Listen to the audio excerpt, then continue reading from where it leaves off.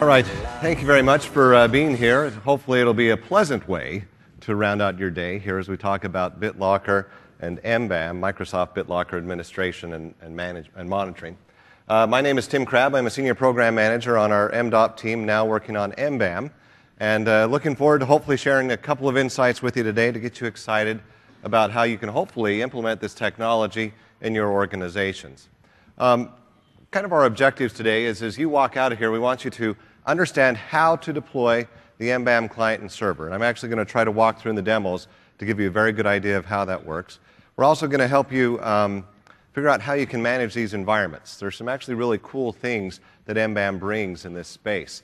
And hopefully everybody's in here because they are concerned about security and want to find the best ways that they can actually secure their environment. MBAM's a marvelous tool to work in conjunction with BitLocker to make that happen.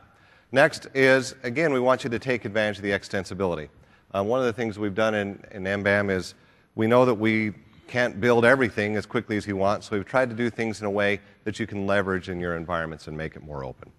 And of course, walking out, we want you to know it's easy, simple, and can be customized and extended. So with that, let's dive in and talk a little bit about BitLocker and some of the challenges. Let me just get a feel for in here. How many of you actually have been playing with BitLocker, or familiar with BitLocker? Just so, wow, that's wonderful. I almost felt a breeze with so many hands going up. How many of you have MDOP licenses today? Okay, not everybody, but a good portion of you. That's very good.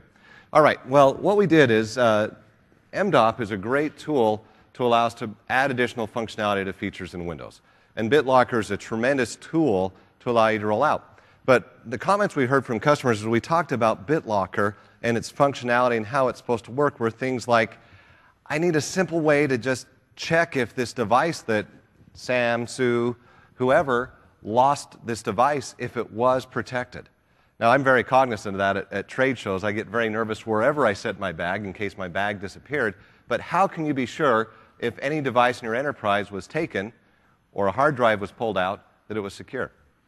Okay, BitLocker does that for you, but MBAM enables that to provide that great tool.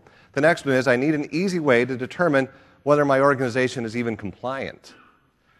If your CIO walks up to you and says, you know, I know you're working on BitLocker, how many machines have we rolled that out on? How many people have actually encrypted their hard drive? Are we protected? If you can't answer that question, then MBAM is the product for you. Next, I'd like a simple way to make the right choices. One of the things about BitLocker is it's got a lot of flexibility and a lot of options.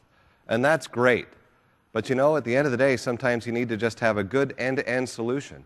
So what we tried to do is we talked to a number of customers that were using BitLocker and tried to figure out what was the best way to implement it. And so we tried to simplify that and give a more narrow set of end-to-end solutions that you can easily roll out.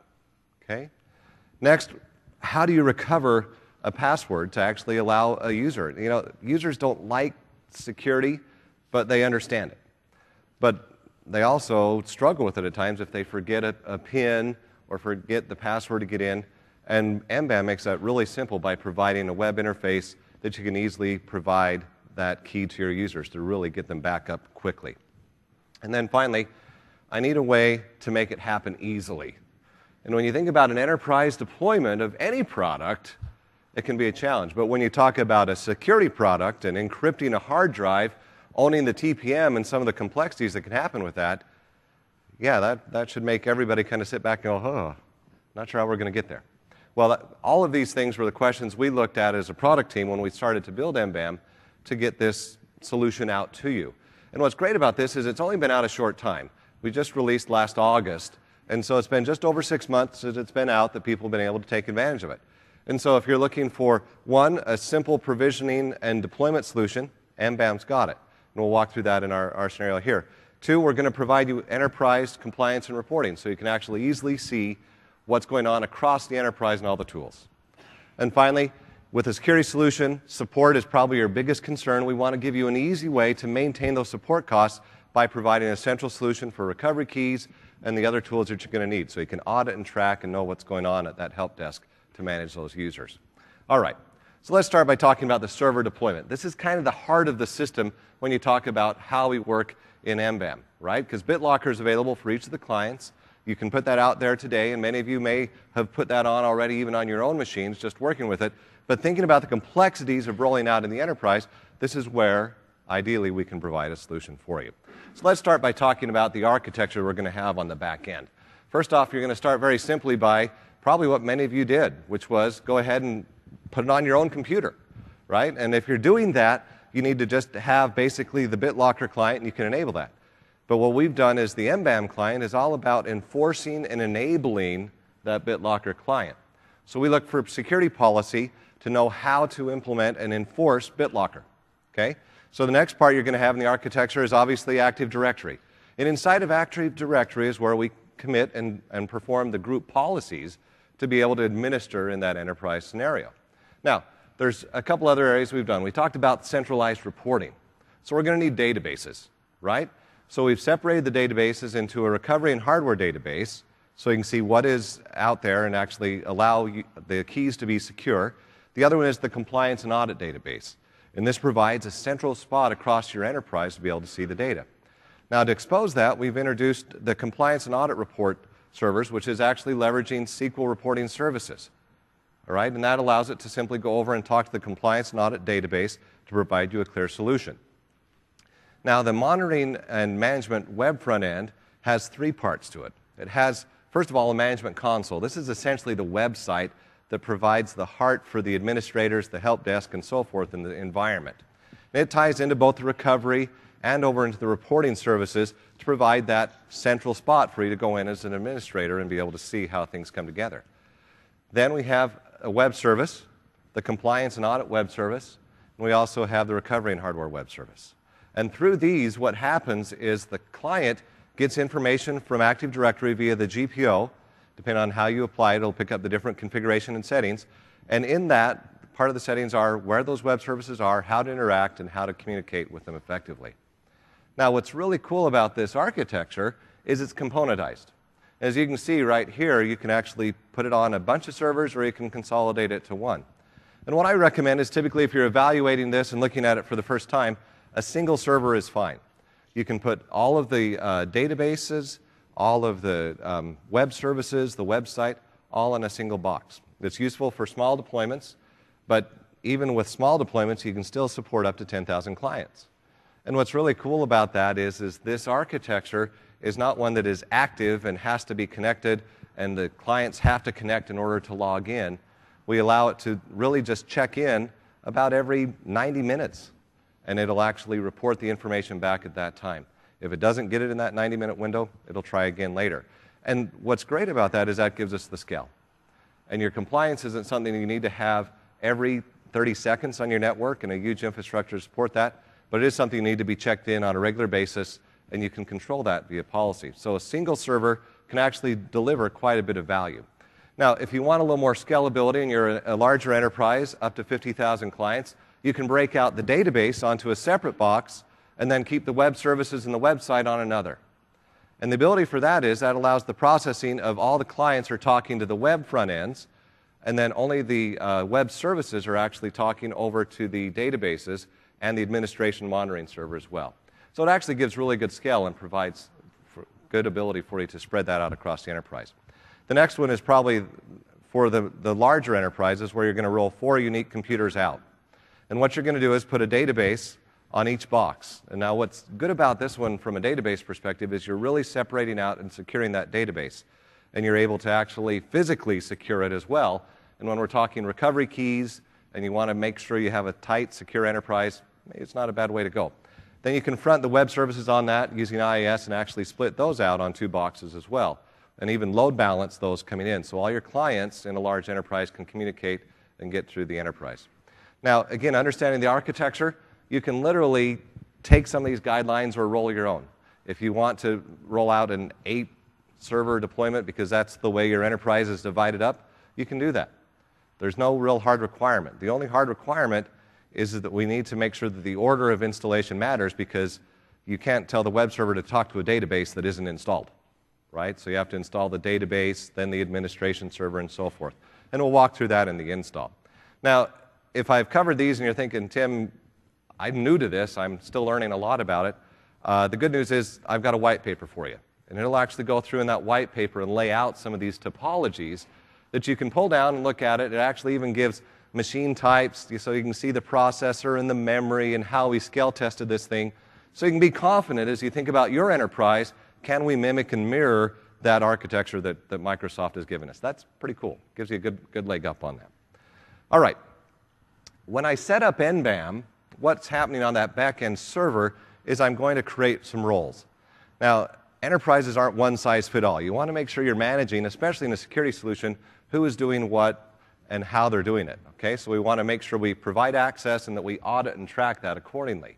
So in order to do that, we provide a set of roles that are created. So on the install of MBAM, we create on that box that you install it local groups that match the following: system administrators, hardware users, report users, help desk users, and advanced help desk users.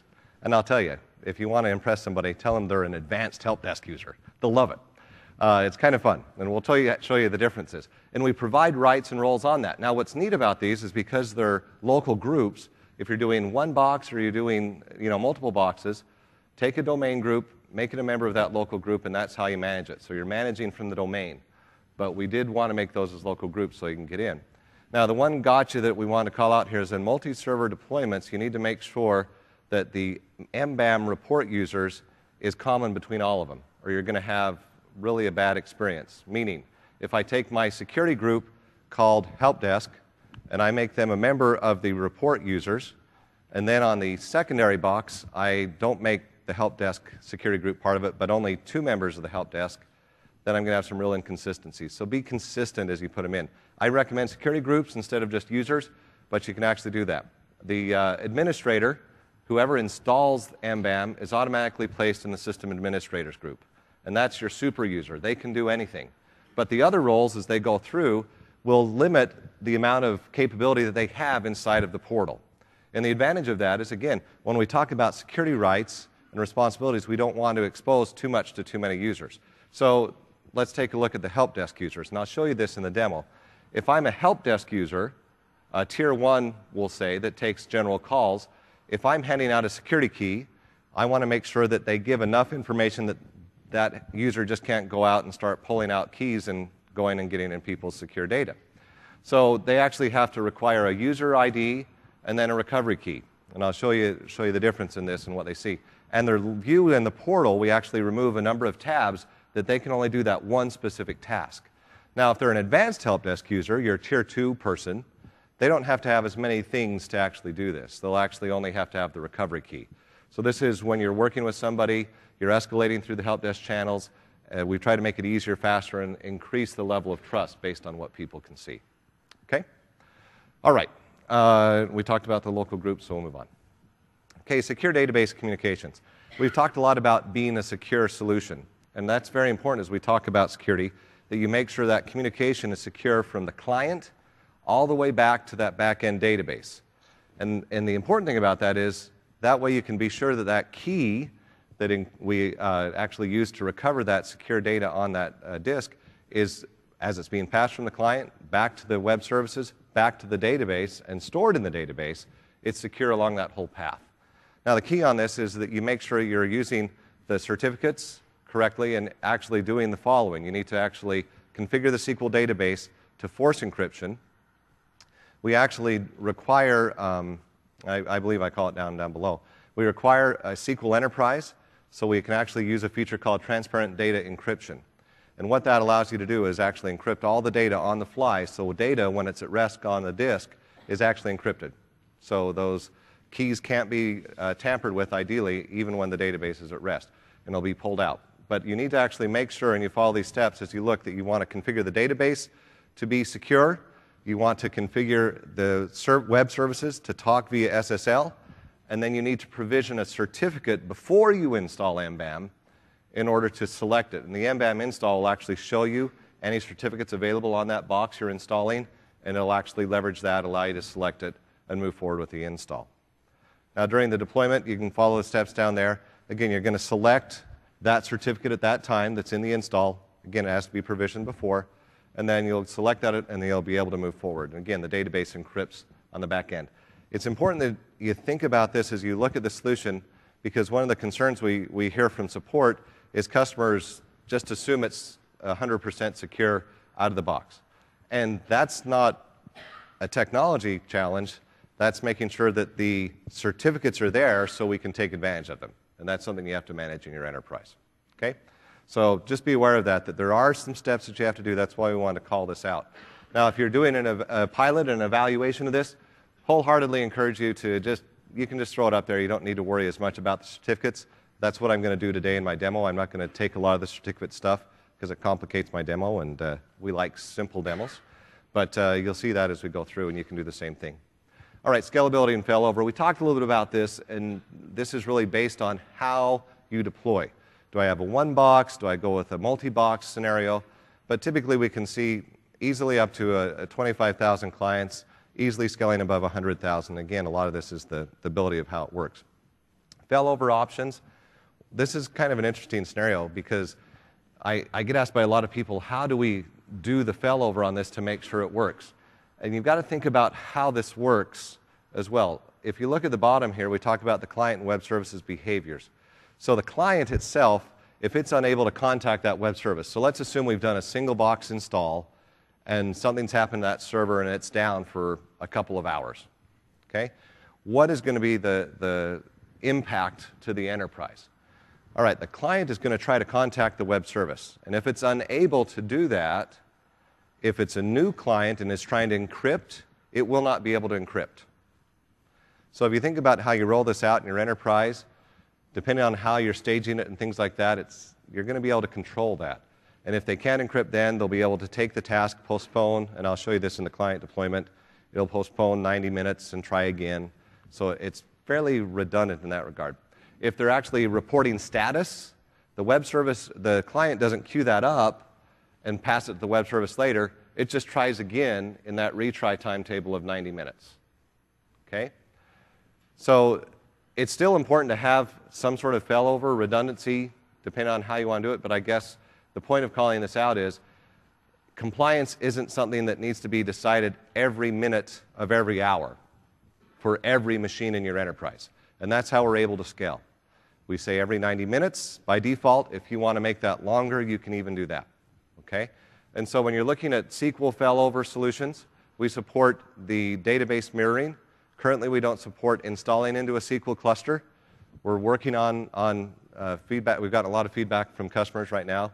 But today, you'll need to put up a SQL mirroring. That'll give you the capability to have that. And then certainly, you can use load balancing in front to have multiple administration and monitoring servers in front, and then have that balance the clients as they come in. So if one of those goes down, you can still run. Okay? All right, let's move forward. This is the required hardware list of requirements, the most boring slide in the deck, but I included it here so you can all see as a reference to have it. This calls out, like I said, the requirements on SQL. You cannot use SQL Express because it doesn't have the features and functionality we need. So that's why we list that. Basically, Windows Server 2008 or higher, you'll be able to use that and go ahead and leverage it. Now on the client, we're tied to Windows 7 Enterprise and Ultimate. Okay? And we do a hard check on that. When the client goes to install, if it doesn't meet that, if it is trying to install on Windows Professional or Home, it will not install. There's no BitLocker engine for us to leverage there. Okay? All right. Let's move into a demo. Been talking a long time. Let's actually look at something fun. Okay. It's always exciting to push the first button up here. You just hope it works. All right, so here I am. I'm actually on a Windows server here. I've set this up. I've got a domain controller. I'm on the server. We've connected, created the network, and I'm just going to go ahead and launch the MBAM setup. Okay? I haven't lost anybody yet, have I? Okay. This is pretty simple so far.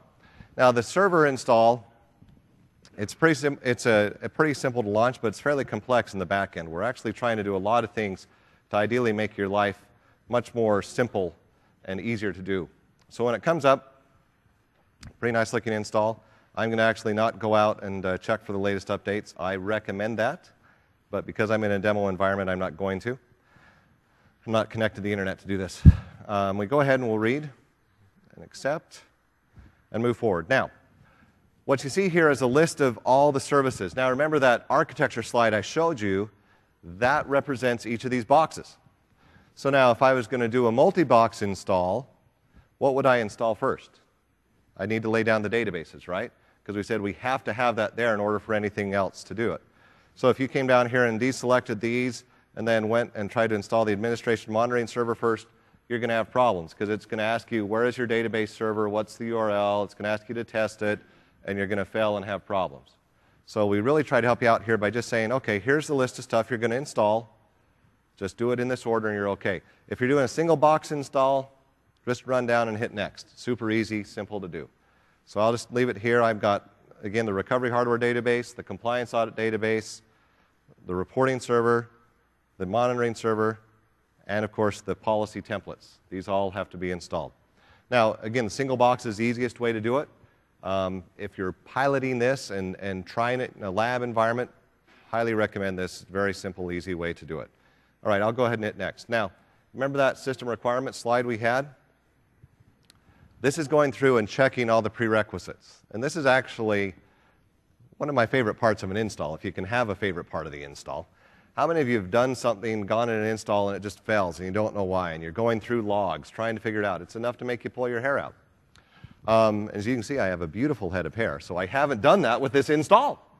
The idea with this is you're able to go in and have it go through and do a fairly exhaustive check of the system requirements. So we're checking to see is SQL installed? Is it the right version? Is it the right version of Windows?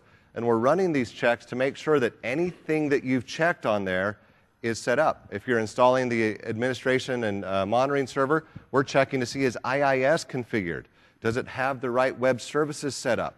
Are all those things available to us? And if they are, then we can go ahead and install, right? And I think that's a lot better than failing and having challenges. And if you do fail, it'll actually pull it up, give you an error, and then you can try to go fix it. It'll tell you what failed, what that system requirement was that failed, and then you can say run the prerequisite check again, and then just go and start running through. All right, so we're not going to do a certificate. That's why it's saying it can't find that. I'm not going to worry about that because I'm not installing an encrypted communication. We're just doing a demo pilot here, so very simple to do. Okay, it comes in, and again, I'm doing a single box, so it detects immediately that it's got SQL installed on here. There's only one database server and no instances, so I don't have to put an instance path in here. And it'll go ahead and ask me to go ahead and confirm this information. If you wanted to change it, technically you could, but I wouldn't change it. It's pretty easy to leave. Again, now I'm putting down the compliance database. We'll lay that on. And then it's going to ask me actually for a database name or for a user account. And this user account is what it's actually going to use to go out and pull the information when it goes and hits the database. So this account needs to have rights to the database. This is the one we're actually using to access the database itself. Okay? And this should be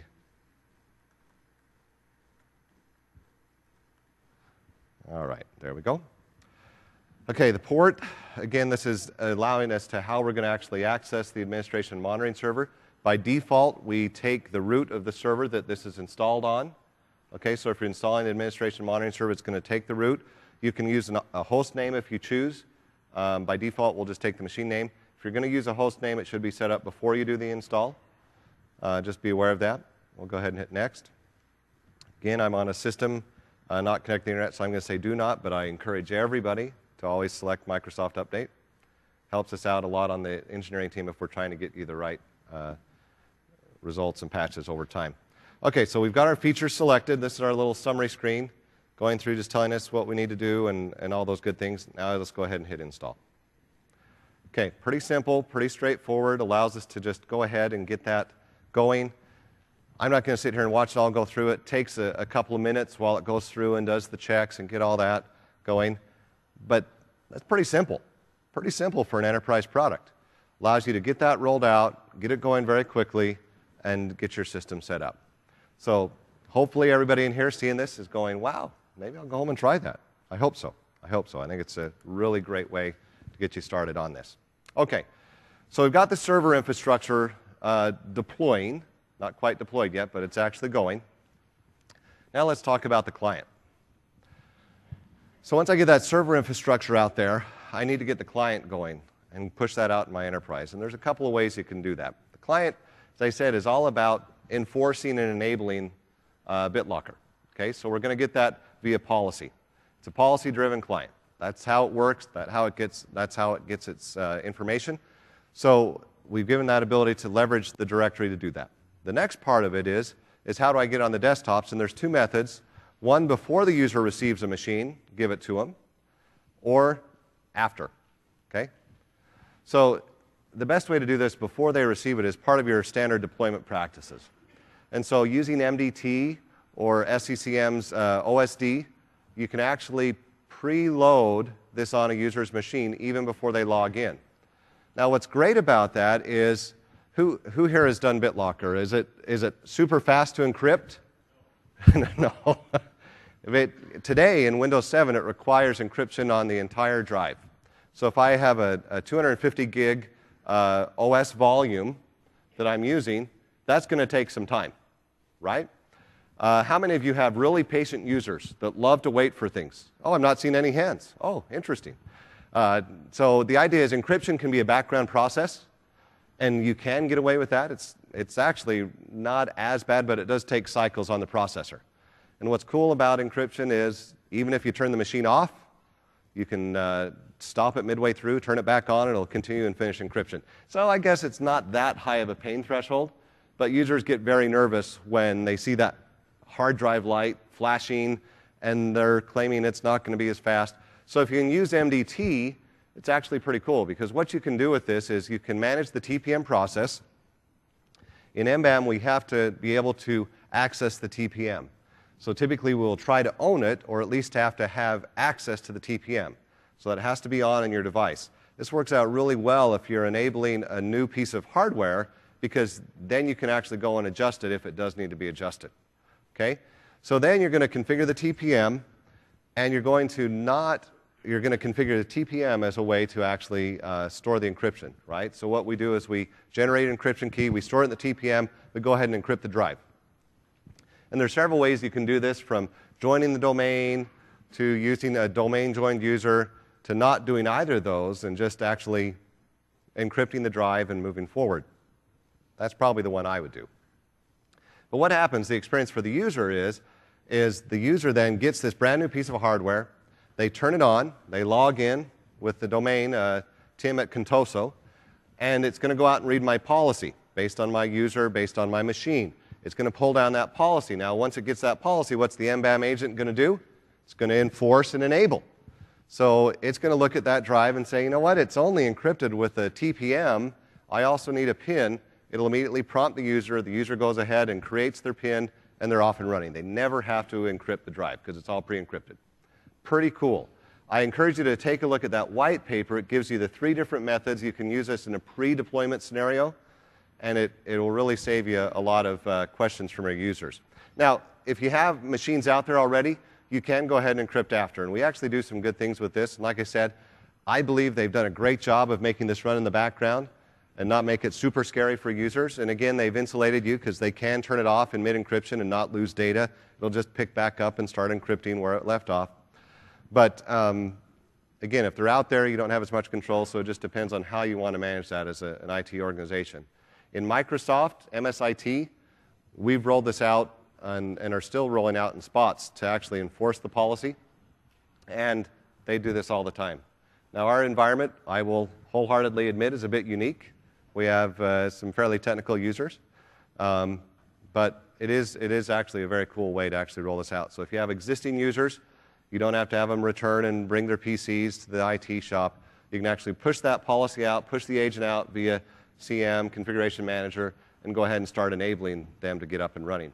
In fact, what some of our customers have done is they'll actually roll out the agent as part of their standard process, and then they'll just enable the policy as they need, right? Because the agent does nothing without policy, because it's all about enabling and enforcing based on policy, right? Okay, next one. What's really cool about this is you don't have to be an administrator to do this. Now, typically, when you think about encrypting a drive, and if you've used BitLocker separately, you do have to be an administrator, right? MBAM's taken that away and now allows a standard user to be able to quickly do this. They can encrypt the computer, they can change their PIN or password, and we actually give them a new control panel applet that minimizes what they can do. They can't suspend, they can't unencrypt. Things that you want to be able to enforce in policy are now there. Now, the one thing we don't do is we don't remove that other one by default. So you need to limit that via policy, but that's pretty simple to do, to go ahead and add a policy to remove that as needed. For your power users, you may want to have it in there, but it makes it pretty simple. And again, you can see the control panel applet makes it very simple to leverage. And I can show you how that works as well. All right. Let's go ahead and walk through a quick demo of this. That's your preview in case Tim's demos didn't work. We'll go one more. Okay. All right, so this is a client that I have. It's joined the network. I've taken that policy that we've created, and I'll show you, we'll actually walk through some creating policy here in a minute. But it's read that policy, and I've done a couple of things on here. You'll see there's 3 options on the bottom. One is obviously start. That's the one I want the users to push, right? And notice that's highlighted by default, but I can give them a couple of other options, and these are available via policy. Sometimes if you're rolling this out and they're already working on their machine and they're running to a meeting, the last thing they want to do is start encrypting their drive. So that postpone option is pretty valuable. And they can postpone, and then 90 minutes later, they'll be prompted again. Okay? So if they're in a rush to go somewhere, don't have time, they can postpone. The next one is request exemption. And this you can decide to expose via policy or not. That button can totally go away. But what's nice about this is you can put a website or an email address, and you can actually give them instructions on how to request an exemption. For example, there's times when you may want to, for whatever reason for different users, and we hit this inside of Microsoft quite a bit, because people will have demo machines. They're constantly recycling. They're taking up and down, multiple partitions. It really is a nightmare sometimes when you think about managing a bunch of people like here at Microsoft. So I'm on that exemption list, since it's my product. MSIT kindly has given me that right. And I keep getting emails on this. They've actually done it via email. So the users can push request an exemption. They can then generate the email. It gives them an email address, gives them instructions, and then you can go through and actually create a security group, place the user in the security group, and they can be exempted from BitLocker. So it gives you some flexibility, and this is what I like about this in an enterprise deployment, is you do need some flexibility, but yet we haven't made it so complicated that you can't deploy it. Okay? All right, let's walk through and we'll actually start and do a couple things. So we'll hit start here.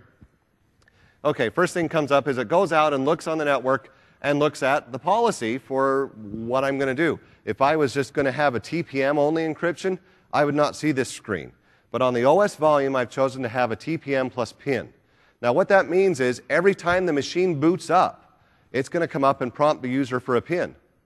What's really great about that is if, as you guys were going around Las Vegas here, if you got out of that limo and left your bag in the car and it drove off and they claim they couldn't find it, anybody that turns that machine on, the first thing they're going to see is a PIN. If they decide, I don't know the PIN, I'm just going to yank the hard drive, guess what? It's totally encrypted. They can't get in. If they try to break into the PIN, again, they'll get a TPM lockout. They're not going to get in. So it's actually a very cool solution. I really like TPM plus PIN. So in this instance, you can control the complexity. We've made it really simple for our users, so we're just going to put in 4 things in our PIN. Most people are used to the 4 pins. You can create as many as you want. What's nice about that is there's a lot of combinations you can create with the minimum 4, but you may make it bigger at 6 or 8. But understand, I was talking to a customer, and they were talking about, should I make that PIN as long as I want? And, you've got to make this usable for users, and understand that TPMs, generally, most TPMs will have a attack feature in it, that if you try to log in like 4 or 5 times and keep hitting the wrong PIN, they will lock. And it varies per manufacturer, but some may lock 20 minutes, some may lock an hour. So as you look at your hardware and look to implement this, understand how your TPM behaves. So if your users fat finger it once or twice, typically not going to get it, but it's a good feature. But I would probably urge you not from mandatorily requiring a 20-number PIN, but that's just me. You guys can decide. Again, we give you flexible solutions. You can go as far or as narrow as you would like. All right, we'll go ahead and create our PIN. Now it comes in and it says what? I love this feature because I got to tell you, as my team can tell you, I forget to plug power in quite a bit. And if you're encrypting a drive and it's going to take 3, 4, 5 hours to do, you probably don't want to have a hard power failure. Okay? We do a good job of insulating that. It should recover. But the first thing we do is we say, do a quick check. So if I've got something in the DVD drive or I'm missing this, again, we check the system requirements, make it very easy. So I'm going to go ahead and steal my power from one source and go to the other. Just for my own peace of mind, let me make sure I've got good battery power over here. Again, my team can attest that I've done some fun things trying to make sure it works. Okay, so now I've got that. I'll go ahead and hit continue to the next step. It'll go ahead and recheck that system requirement. If it meets it, there you go. Probably should. I had to sneak a feature in for the, something for the future. Yeah, I just noticed that when I was doing this as well. Sometimes we don't speak our English as good as we should. We'll work on that. So yeah, that was an error. Something to look forward to in the next release. Okay, so now it goes off and starts encrypting. Now this is actually very simple. It goes off and runs. The user can minimize this. We give them clear instructions. It's a one-time event. Hopefully you don't see encryption failures. The demo was going too smoothly, but I'll show you the control applets. Here is the new control applet that comes in. If you look at the other control applet, this is all about, you can actually do a lot of administrative functions in here. In the new control applet, and again, I recommend probably limiting what you can do with and take that other one out. But if you go into this other control applet, it takes a second for it to come up. You'll see it's a little more straightforward. We don't give as many options. It makes it fairly simple for the user to go in and just see the status, but not change the status of what's going on with BitLocker itself. Okay, there's the... Okay, so you'll see I don't have options to manage. I'm literally just reporting the status and can go with it from there. Okay? I'm not sure why it failed encryption, but we'll just assume it worked great and move forward. I don't have time to troubleshoot it. Okay, so let's walk forward and go on to the next step here. So we talked a little bit about, oh, that's the wrong one. Let's go here. Okay, so we talked about the client. We saw how that works. Now let's talk about managing the client itself. So what we looked at when we looked at BitLocker, BitLocker has a lot of flexibility and a lot of options. And the feedback we got, as we said, from customers was, I'm not sure what to enable and what will conflict and how these will all work. You've got OS volumes, fixed drives, removable drives. How do I make all this work across? So we worked very hard working with the BitLocker team, working with customers to try to get a set of end-to-end solutions that made it a lot easier to go ahead and push this out. So one of the things that's important with this is those same BitLocker policies, many of them have been pulled across, but not necessarily all of them, okay, in order to make that simple environment. And we've also added a number of new MBAM-specific policies. Now, what you don't want to do is implement both BitLocker policies and MBAM policies, because they will try to enforce on top of each other. So when you actually roll out MBAM, only use the MBAM policies, okay? And the new MBAM policies we offer are listed there. And the idea of the auto unlock for fixed data volume. So if somebody has an OS drive that they have fairly small, maybe 50 gig or 75 gig, and they've got a 500 data volume, you want to encrypt both of those, and then we provide an auto unlock method. So once they log into the machine with the PIN on their OS drive, you can go ahead and auto unlock that fixed data drive. You can see the other options there that give you some really nice options to select and choose, from client behavior to how the user will interact with the system. Okay? Now the policy locations, I'll walk through and show you where this is. They're installed as part of that install. We showed you the group policy template pushes these in and allows you to go through and select these. And they are called out very specifically, MDOP, MBAM policies. All right, improving compliance reporting. The scenario of the call you don't want to get is, I lost my laptop. Okay, well, did it have any personally identifiable information, not just for you, but for customers and other things? If you need to know that kind of information, how are you going to get it? And that's what MBAM can help you do with it. It's knowing the last state of when a computer checked in, was it encrypted or not. The next one is, how effective is the rollout of MBAM across your enterprise? Are you truly protected as an enterprise? Are you 60% compliant, or are you 10% compliant? Who and when keys have been accessed? So do you have a rogue at the help desk that's getting a bunch of keys and actually going in and getting people's data? You don't want that either, so you need to have some sort of audit mechanism. So the MBAM agent goes ahead and pushes information up to the reporting server, and all this information can be carried and recorded on the back end.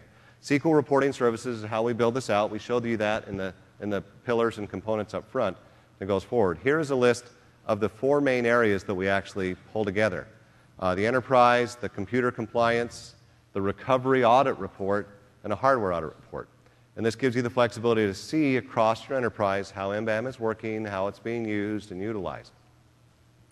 We'll walk through this we'll go through each of these in the demo here in a second. Now, we talked about it's important for the help desk to be able to help people recover. I roll out this security solution. I've chosen to give people 4 pins, 4 easy things to remember, and yet what's going to happen? Somebody's going to forget them. Something's going to happen, right? They're going to change their one for their money access card. They're going to get them confused. Something's going to happen. They're going to end up calling the help desk. That's the reality of what we live in. So BitLocker provides that central way for you to do that.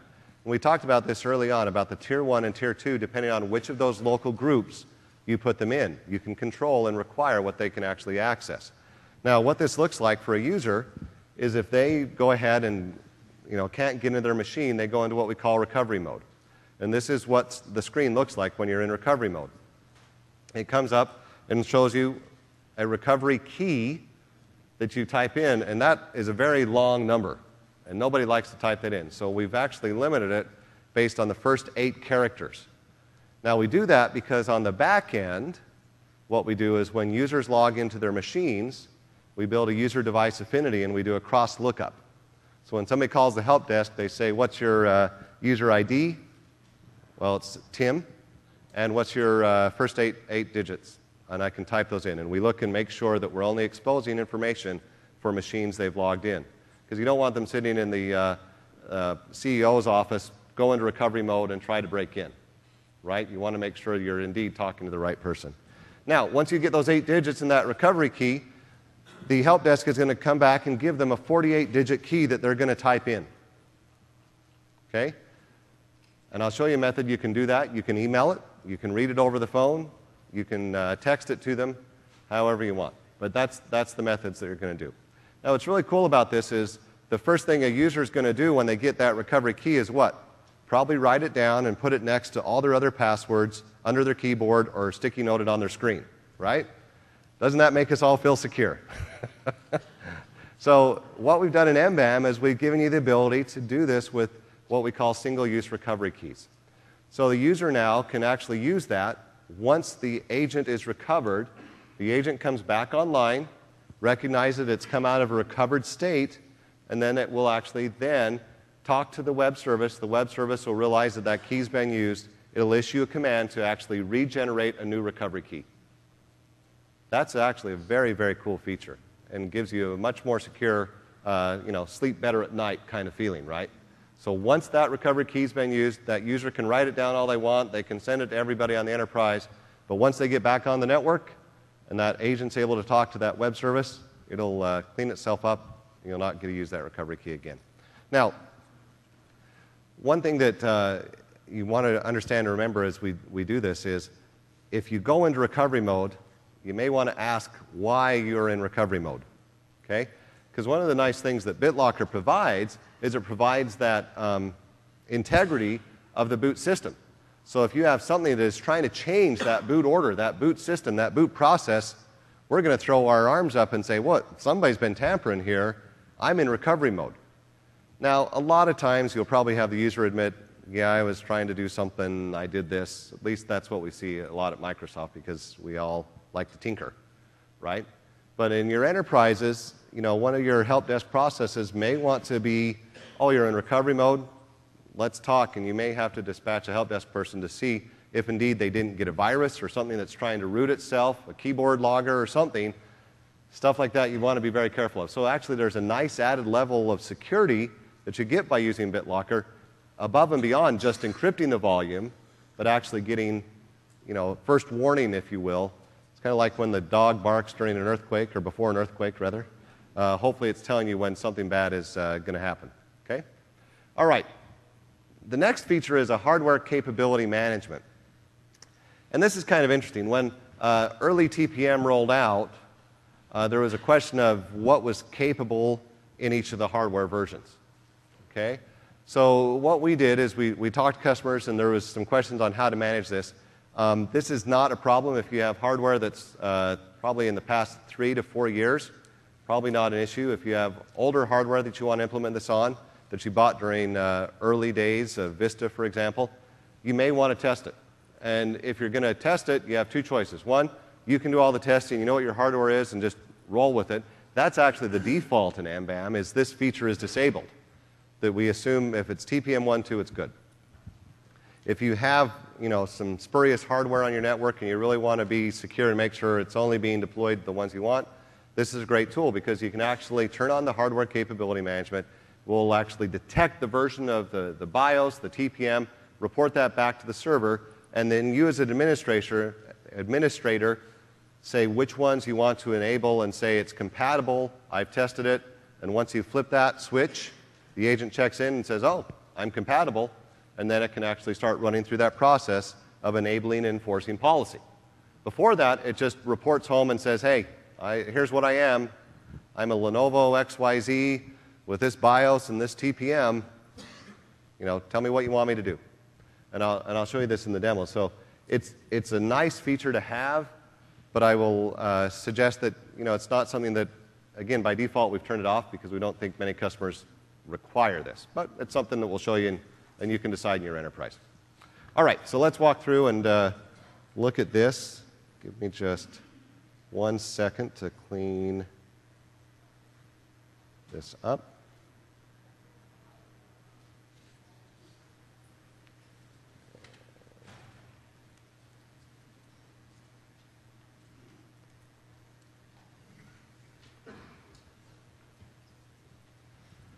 Okay, let's go here.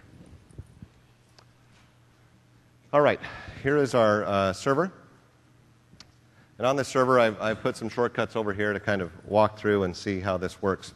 Now, a couple things to note. If you go into Active Directory, if you're implementing BitLocker today, if you go look at clients, you can actually see BitLocker recovery keys will actually store an an Active Directory. You can actually do this by policy with BitLocker and say, I want to always write this to Active Directory, and you can still do that in addition to writing it out to the MBAM store. I don't know that you need to, but just be aware that that's one of the things that we're trying to do is take that key out of directory and put it in a more secure location that you can control outside of the directory, so you don't have to worry about all the directory writes. Because in here, anybody that has writes to that, the computers in there, could actually see that key. All right, so you want to be aware of that. Now, let's take a look at a couple other things. We talked about the local users and groups. This is actually the users and groups on that machine, and when they're installed, you'll see now when I ran that agent install, I now have several MBAM groups. Okay? And these are the ones we showed you in that, the MBAM Advanced Help Desk Users, Compliance, and so forth. The system administrator, again, by default, is the person that installed, so it's the Contoso administrator. But I've also come in and done some things to show us, walk through a couple features here, and show you how this works on the recovery portal, that under the Advanced Help Desk Users, I just have the IT admin or administrator, and then over here on Help Desk Users, I have IT Help Desk. And this is a security group that I've created. It's actually a user for the purpose of the demo. It's not a security group. But I'll log in, I'll show you the difference that you'll see. But these are the groups, and again, it's very easy to add in. You guys, I'm not going to walk through a seminar on how to do groups. That gives you an idea. All right, so now let's talk about how policy is actually set up. So I'll go into the Group Policy Management Editor. Let's go to the root here, and I'll go to the default domain policy. I don't want to do it that way. There we go. And we'll go in and edit that. All right, so I'm going to go into computer configuration. I'm going to go under policies. I'm going to go under administrative templates. And I'm going to go under Windows components. And as you look in here, you'll see that I do have BitLocker and I do have MBAM. Okay? We're not removing anything. So if you're using BitLocker policies today, you do not want to use them once you implement MBAM. Okay? In fact, if I were to open these, kind of look at the numbers here, and then if we flip down here to MBAM, you'll see that, again, probably 80 to 90% of the policies are here. We've just tried to narrow down the options, again, so we have that end-to-end support method. So I don't think you're going to really miss much functionality unless you're doing something very, very specific to BitLocker. And if you are, that's the beauty of policy and GPOs. You can still control and maintain those specific pockets you need. But in here, let's go ahead and open this up a little bigger so you can see. I'm going to go into Client Management. I'm going to go ahead and hit this first one, Configure MBAM Services. Now in here, in configuring the MBAM services, this is where you're telling the agent of where it's going to communicate to that web service. Okay? So just when we installed our services, you saw as part of the default install, we put those in so you can make a note. It's that same server, and then it just has the name of the service. Okay? Pretty straightforward. Now remember, we said it also talked about the frequency of how often the client checks in. Now here you can see we're checking in every 90 minutes to make sure we've got a recovery key and a key package up in the store. Okay? And again, what happens if I can't communicate with it at that time, something goes wrong? Do we store that? No, we just try again in the next 90 minutes. Okay? But we will never encrypt a drive with MBAM unless we're able to store that key in the store, and then we'll encrypt. So we'll never encrypt a drive if you're using MBAM unless we have that key stored securely. Okay? And then the compliance and status reporting, by default, is quite big. Here we're saying 720 minutes. You can crank that down if you want to be more frequent. But again, if you're looking for scale, ask yourself how frequently and how uncomfortable I would be, meaning do I need that every 720 or do I need it every 360, every 60? I think 720 is probably a pretty good number. That's where we got to when we worked with our early deployment customers and got feedback. All right, so that's the first one. The next one is hardware compatibility. By default, this is not configured. I'll walk through and show you the demo. I actually have some data in here that actually has that configured, but I have it currently disabled at this point. And then finally, this is, again, if I want to allow the option to provide an exemption, again, you can do a URL, an email address, or a phone number. And this is just a message that they get, and they act on it, and then you manage that back-end security group and how to do it. And here, again, crabbyadmin@contoso.com is what I have them doing. All right, so that's my first set of policies that I've done. Now I could put additional policies up here as far as the fixed data and other drives. But just to show the flexibility, I've actually come down here and I'm going to do that in another container. And again, this is just standard group policy options. So you can roll this out all in one container at the root, or it can do it at multiple. So I'm going to come here, and now that I've created those policies, I may say these people in the marketing department, they're a real security risk. I guess I should actually select the right policies. I was clicking and not thinking there. Okay, so I'm going to Windows Components. Again, there's my BitLocker policies. I'm going to come down here to my MBAM. And here I'm going to go into my operating system drive. Okay, and this is the first most important one on here. And in here, you can see what my policy is. I've enabled this to be TPM and PIN. Now I can say TPM only. We do require a TPM. That's how we are actually storing the key initially so they can pull it out. But you can say TPM and PIN, and I highly, highly, highly recommend TPM and PIN for laptop users.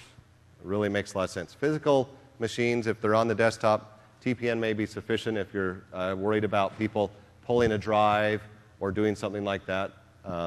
That's up to you. And then again, the length is configurable. I've selected 4. You can make that as big or as little as you'd like. A couple other ones that I won't spend a lot of time on, but you have removable drive capabilities. You think about how much data can leave a company on removable drives. What's really cool about this is you can actually say, you know what, with BitLocker, I'm going to enable that they have to have protection on removable drives. So if they're going to copy anything on a removable drive, when they put that in, BitLocker and MBAM enforce that now, that you can't write anything unless you encrypt that BitLocker drive. That's pretty cool.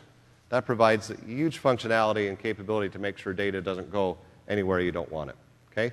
So, you know, poke around. There's great features and functions in here from BitLocker that MBAM just leverages and provides an enterprise method to do it. But once you get your policy set, again, these are group policy objects. They flow down when users log in and the machines log in. They can be applied and easily get enforced across the enterprise. The next part I want to show was actually how this looks with the administration monitoring site itself. So this is my server address. You'll see it's at the root, right? So I've got it at the root of the server.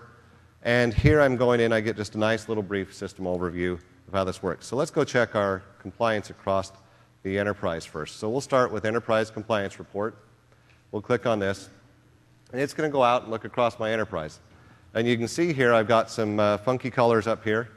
Probably not looking too good if we're trying to only see green. But I see that I've got, you know, a large portion that are compliant to my enterprise. I've got some that are non-compliant and some that I've exempted because of hardware reasons, right? And you can actually filter this and do some really nice things if you want and say, I only want to see non-compliant machines. Show me that. If I have a lot of movement in my machines, meaning people are recreating machines, I can, instead of making it unlimited, I can say, only show me stuff in the last 2 weeks, right? So you can make sure that you're seeing only the most correct, latest, up-to-date data if that's important to you. Okay, so that's a quick look at that. The other thing that's nice is you can go down and drill down on individual machines. So if I want to see what's on this, why it's exempt, I can go and see more details, see what my risks are, see what it is. It's portable, it's non-compliant, and then I can actually follow up there. I can see the users that are actually using that machine. I can send them an email if I needed to follow up, however you wanted to do that. Now, the next step is computer compliance. So let's take a look at this. So this is the case of the users here at MMS get out of the limo and they've left their laptop in there. They call the help desk. How do I know if they were compliant or not? What's nice is most users don't really know their machine name. I love it when you ask a user a question like that. What is your machine name? Fred? And they don't know, which is okay because that's what we want to abstract, right? So we make it very simple for them to be able to come in and say, well, here's my username. And again, because we build that user device affinity on the back end, we can easily go out now and see, oh, ACON, the user ID, is up with these 3 computers.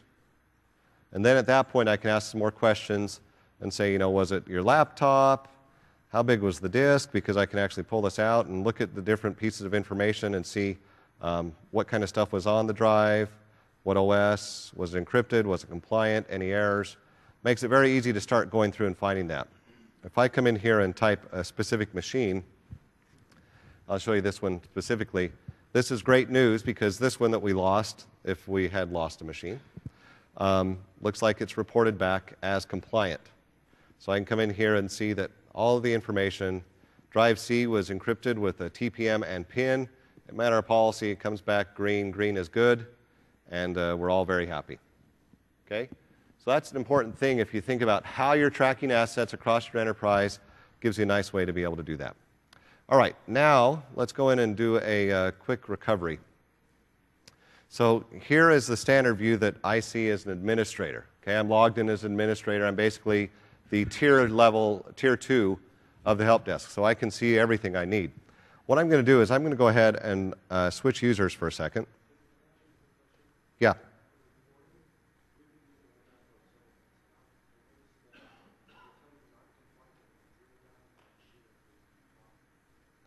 Okay, so the question was, they've been using it for several months now, and it says it's compliant, but when you drill down, it's non-compliant?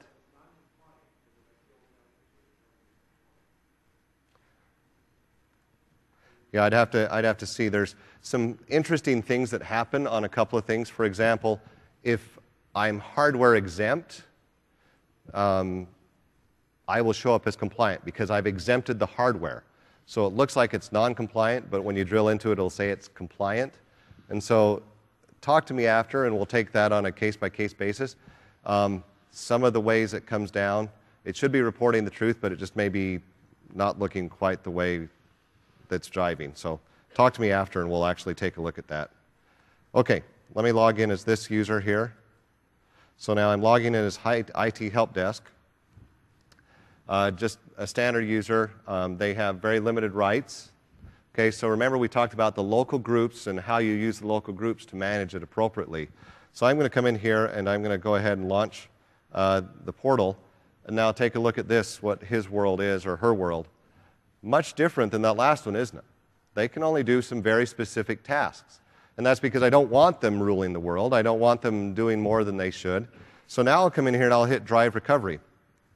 Now, again, this is your extra credit and probably an eye chart to see from there. But if you notice, there's little red dots on there. On user domain, user ID, key ID. These are required fields. On my last one, I only required the key ID. Because I was administrator, I was trusted, I was that Tier 2 support person. But if I'm a Tier 1 support person, I'm going to require them to put in all of the information. So I'll put in Contoso, I'll put in the user, and then I'll put in the recovery key. The user is talking to us on the phone. They're reading the first 8 digits, right? We showed you that. And we'll go ahead, and then you also, and I like this a lot because you can actually put in the reason this happened. And this is important when you're talking about the incident tracking at the help desk. What is causing the problems? We'll go ahead and say that they lost their PIN and submit it. Now what comes back is I get a nice little dialogue here. It takes a second because of the VMs and all that stuff. But what comes back is that full 48-digit recovery key they can leverage. Boy, that is a secure solution, isn't it? Let me actually see here.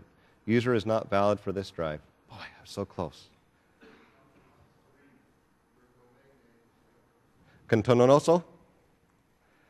Now, isn't that sad? You've all seen Contoso so many times. There we go. See, now that is a secure solution. You've got to type in things correctly. Just as my heart fell, I was saved by someone in the audience. Thank you. Okay, so here's the recovery key. Now, again, I said reading that over the phone may not be feasible. If you have to, that's great. But you can also copy it and actually then email it to the user. You know, in the world of mobile phones, it's sure nice to say, look, check your mobile phone. You've got your enterprise email. You can get it. You can actually save a package, which you can take it on a USB if you have to deploy somebody. If this is one of the VIPs in the organization, you can do that. They can walk in with that recovery package on a USB, boot it up, and get in. Or again, you can read it over the phone, as I said, and get in that way. So that gives you a bit of an idea. Now, if we go ahead and log back out of this, we go up here. We'll go back to our other guy. Well, that's just off. We'll log this user off and go back in, and we'll see that whole experience again on this other side, the administrator. Okay. And again, in here, I only require the 8 digits of the recovery key. This is a trusted user. Again, this would be the Tier 2. And this digits of the recovery key should only be seen basically when they go into recovery mode. So typically, this means somebody's physically gone to that workstation and gotten that information. Okay, so there you go. There's the recovery key in this scenario. And again, I like that layered approach to actually providing that capability for you. Okay, the last piece I want to show is, well, I'll quickly touch base on this. Manage the TPM. It's very similar to recovering the password. You'll have things like a TPM lockout, where they've pounded on it and it's locked the TPM. You can actually get a TPM recovery key. The only gotcha on this is we have to own the TPM in order to get this key in the first place. So you don't see TPM lockouts often, but if you do, we have a solution to actually manage that. Okay, here's the hardware feature. Hardware comes in and reports itself. If you have this policy turned on, we will report the hardware. The hardware can come in, and then again, you can select this, and say, once you've tested that, I can see the satellite A205, the BIOS, the TPM version. I can go in and I can say if I want them compatible or not. I'm going to not flag that one since it doesn't have a TPM. Neither of these do. So I can't really flag either of them as a TPM valid. I don't know why we have such high TPM versions there. That's what you get in the demo. But suffice to say, it makes it easy to easily come in and say that's either compatible, or if I had a problem with it, I could change it to incompatible and go ahead and get the system going. The last report that I want to show you was the hardware audit report, or the recovery audit report. We talked about this, that I need to be able to track what happens in the enterprise. So when I've gone in and done this in this last one, I'll just show you this real quick. You'll see that just a couple of minutes ago, again, apparently this is on Mountain or a different time zone, I was able to come in. The administrator requested this. They had the recovery key. You can see the IT help desk also did it and had a lost PIN, right? So all of that is tracked and auditable inside the database as well. All right. There's your management portal. Let's flip back and finish up. All right, so a couple things to note. When you're testing this and rolling this out for the first time, these are a couple of helpful things that will get you. One of the things we do, because we're an enterprise solution, when the client starts up, it randomizes its start time. So in that 90-minute interval, the first time you install the MBAM agent, it'll come up and it'll wait. It takes some differential between when it was started and 90 and kind of randomizes it. So if you're rolling this out, you don't slam your network. So you'll want to put in this key, no startup delay. So if you're testing it, you're not just sitting there waiting for it to pop up. Okay? The other thing that can happen is if you are enabling hardware, one of the other gotchas is you'll actually detect the hardware. It'll put it back on the server. It'll say unknown. You'll change it to compatible or incompatible. And then at that point, you'll wait. And that's why you want to take this off, because by default, the agent waits, I believe it's at least a day. It may even be 2 days before it comes back and checks. So just be aware of that. If you're demoing this and testing it, you'll want to make sure that those options are set up in your agents. Okay, extensibility. I'm not going to spend a lot of time on this. And I've included a number of slides as resources for you if you want to look at more on this. But the idea of custom reports is we've tried to use very standard things. It's SQL Server reporting services. You can leverage that. You can customize these. You can see the databases, what they contain. Makes it very simple to do. All the reports are built on these. You can see the recovery hardware, or recovery hardware database and the compliance database and the options in those. And then finally, we've also done key recovery APIs. Again, these are web services. These are public and available that you can actually go ahead and use these. We've had some customers talk about using these to create their own self-service recovery portal. And we do make those available that you can actually use these. And again, I'm not going to walk through all these, but I'll give you that as reference. And they'll be available in the slide deck that you can download and look at those. And then the same with the TPM recovery. So basically, everything that we expose in our web service via the portal, we try to make available to you as well.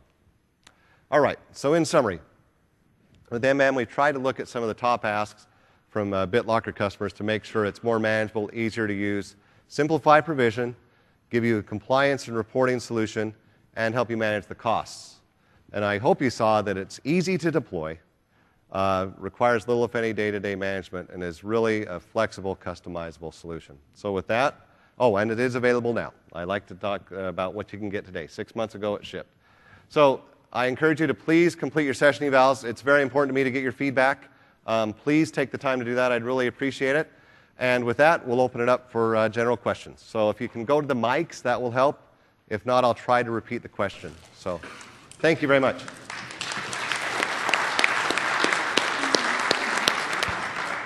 Go ahead. 2, if you don't mind.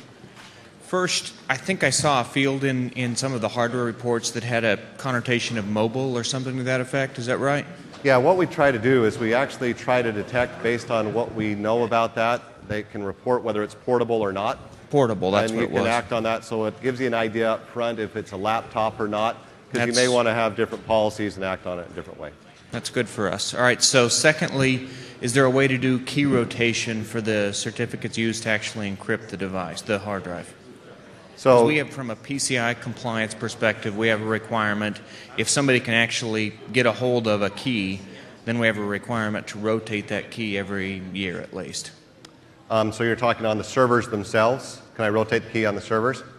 Because we do rotate. We don't. Oh, okay, so there's two parts.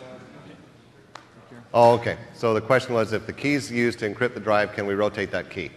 The answer is, today we don't have an easy way to do that. I'll take that feedback. The only way I'm aware of, where's my counterparts? I was going to say if they know any way, but I don't believe there is. Paul, do you know of any way to do that? Yeah, I don't think so. That's one. I'll take that back.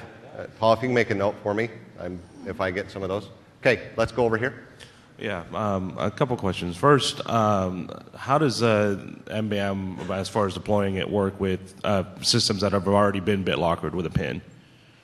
Okay, so how does MBAM work where you've already used System Center to deploy BitLocker? Yeah, so like we've already done our Windows 7 deployment. We're looking at MBAM. We're using that BDE Vault source TechNet code. But Yep. So we're looking to roll out MBAM. I'm just wondering how that plays since all our users are already BitLockered and have pins in place. Yeah, what would happen is we would basically roll out our policy. We look at the encryption status of the drive, and basically you would disable the current policy, replace it with the BitLocker policy, and then any new machines would fall under that. It shouldn't decrypt the drives in any way because it's the same policy, but we do check the status, and then you'd be able to get the central reporting and all those benefits. Okay, that answered them. Thank you. Okay, over here. Yeah, I got a lot of questions actually. I missed part of the first few minutes. I understand doesn't support Vista Enterprise at all, MBAM. That's correct. It only supports Windows 7 Enterprise and Windows 7 Ultimate. What happens if you're doing an upgrade deployment with Windows 7 and on a Vista machine that already has BitLocker deployed, and we're storing our keys up in Active Directory right now? Is the process for the task sequence that we implement and incorporate, stand up MBAM on the side? So will those start getting sucked into MBAM on yeah, those? so you're upgrading from Vista to Windows 7. Yeah. So you get on a supported platform, will those get sucked in? The answer is yes. They'll get recreated and stored in our system. Should I set up like a WMI filter on my current GPO for the Vista clients so that they don't get the MBAM policies? Or will those ignore the MBAM GPO settings? The only thing that is going to honor the MBAM policies is the MBAM agent. Okay. So you can push the policy all over the world, but it's not going to do anything unless there's an agent there to enforce it. All right. So I've got about 30,000 clients. Do I essentially need 4 servers, 2 reporting service servers? 3,000 clients, we can support 30,000. How many? 30? 30, yeah. Depending on the speed of rolling it out, you would probably want to go with a 2-server model. 2 total? Yeah, and yeah. what I'd recommend in that is in the slide deck I had a reference to the scalability white paper. Take a look at that. Okay. I mean, 30,000 you should easily be able to support, and you don't have to have much hardware. Single box can it run on a support up to virtual 10,000. box? What's that? Can those servers be virtual? Oh, yes. Okay. Yeah, MSIT has rolled theirs out with virtual servers. Do we need any AD domain admin privileges to set this up? Do you need any AD domain admin privileges? There's no interaction with AD after you set up MBAM, right?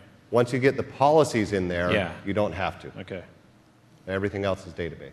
For the exemption process you guys have built into that interface, when you put in an email address or a URL, is there a prompt for the user to put in their justification, or are they just going to fire off their Outlook client or something? You know, this is why I didn't demonstrate this feature. It's literally just notification. So we're not doing a MAPI call to pull up their mail message or anything like that or anything fancy. It's literally information to say, if you want to be exempt, you're going to have to email or click on this link, or here's a message on who to call. I can link out to a SharePoint. Yes. And then they can fill out a form. Okay. Yeah. So in the policy, you could put in a URL, and then they can click on that and give them more details. But we don't do much more than that, and you still have to manually add them into the directory and things like that. And I don't think it's a bad thing, because you really don't want a lot of users exempting out. Yeah. But we haven't automated that much at this point. Okay. Now, for the removable devices, is there some kind of window of opportunity before, if the client doesn't receive the policy settings? In other words, I know with AD and GPOs, there could be a delay. A delay, slow link connection, that type of thing.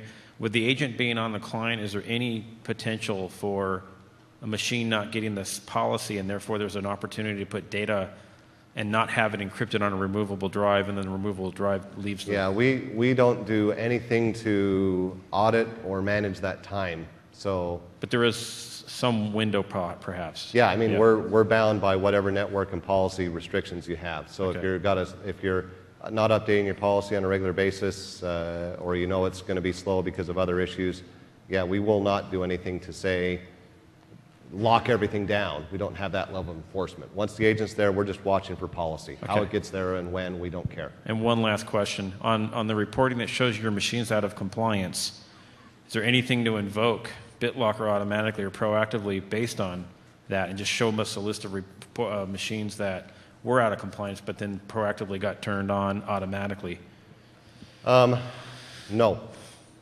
That's one of the that's a consistent feedback. I mean, right now we do a good job of reporting information, and we enact on policy that's there. Yeah. But if somebody is continually postponing, for example, there's no postpone 5 times and then restart. Also, the postponement... Could be indefinite. If the Okay. user just keeps hitting it, and that's been a key feedback point from customers, that they would Okay. like at some point to say, "Uncle," take them over. Thanks. And we don't have that in there yet. Okay, I'm flashing here. Do I have more time or do I need to shut down? Okay, tell you what, we'll shut down, guys, but I'm here. Paul, can you wave your hand?